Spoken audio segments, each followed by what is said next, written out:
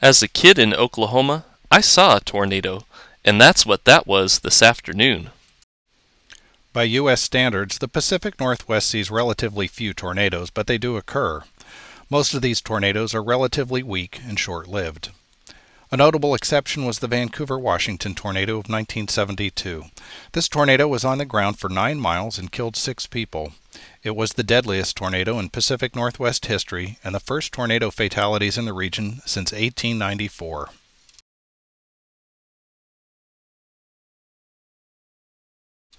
On the morning of April 5, 1972, an upper-level trough was off the west coast, with a strong south-southwest flow aloft. At the surface, a front was about to push inland along the Oregon coast. Temperatures in the air ahead of the front were close to 60 degrees Fahrenheit, with dew points around 50. The relatively warm, humid air near the surface, combined with cooler air moving in aloft, made the air mass marginally unstable.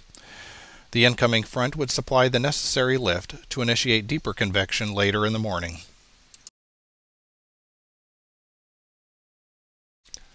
Weather radars during the morning showed showers moving northeast across the Coast Range and into the Willamette Valley. In this image, the outlined areas represent areas of rain. The showers and storms brought strong winds to the Willamette Valley as they progressed north. Winds gusted as high as 76 miles an hour in Corvallis at 12:10 p.m. shortly after noon. Shortly before 1 p.m., radar showed a line of storms moving through the Portland metro area. These storms brought damaging winds to the Portland metro area. Winds unroofed a lumber warehouse in Tigard to the southwest of Portland, and trees fell on several homes and cars in Portland. Gusts were recorded to 48 miles an hour on the Morrison Bridge in Portland and to 82 miles an hour on Mount Scott. At the Portland airport, just to the east of where the tornado first touched down, winds gusted to 63 miles an hour. By 1 p.m. Pacific Standard Time, the front had pushed through the Portland metro area. Some rotation to the low-level wind field was induced as south winds coming up the Willamette Valley ran into easterly winds coming out of the Columbia River Gorge.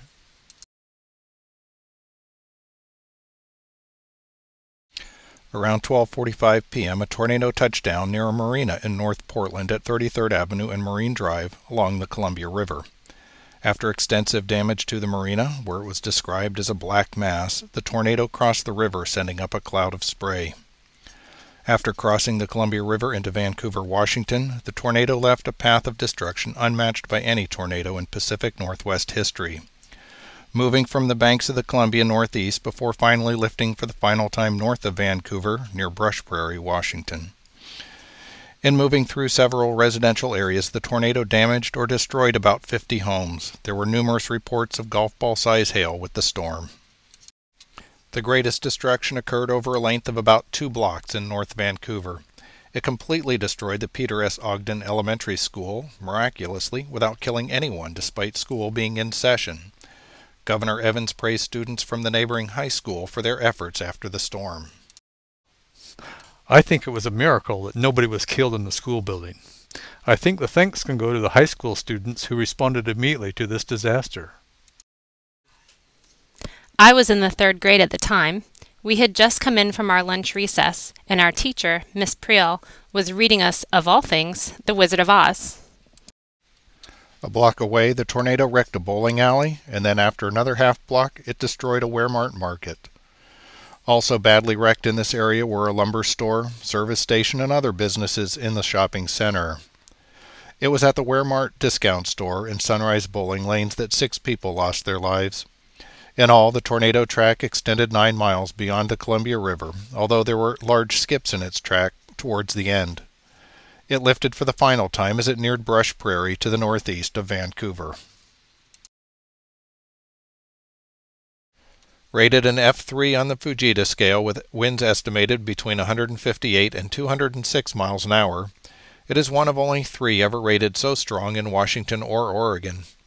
Probably not coincidentally, one of the other F3 tornadoes touched down in eastern Washington later that day. Because of the Vancouver tornado, Washington led the nation in tornado deaths in 1972. For its size and impact, this tornado is unrivaled in Pacific Northwest history. It showed that while killer tornadoes are rare in the Pacific Northwest, they have occurred in the past and are likely to do so again in the future.